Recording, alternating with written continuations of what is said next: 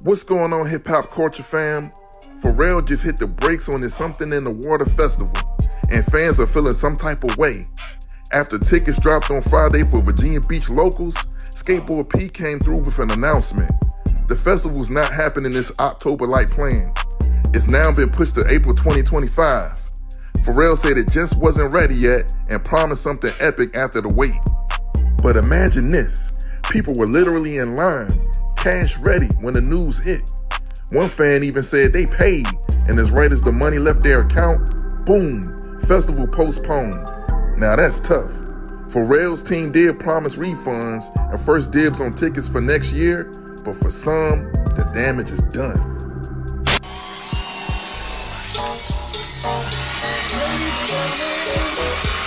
It's my pleasure to introduce to you. He's a friend of mine. And you know by the name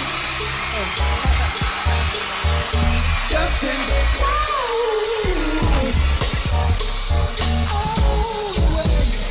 What's up, DC? Tennessee.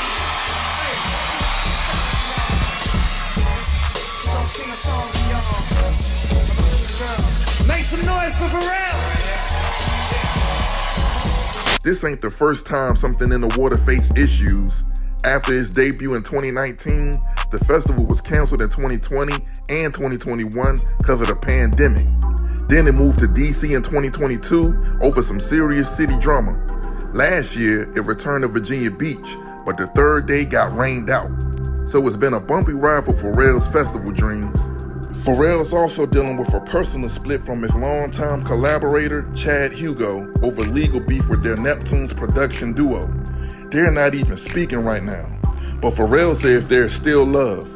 Do you think Pharrell made the right decision by postponing the Something in the Water festival, or should the show have gone on as planned despite the challenges? Stay tuned for more updates, and let us know in the comments how y'all feeling about this delay. You know what it is, hip-hop headlines haven. Stay locked in for the next headline. Peace.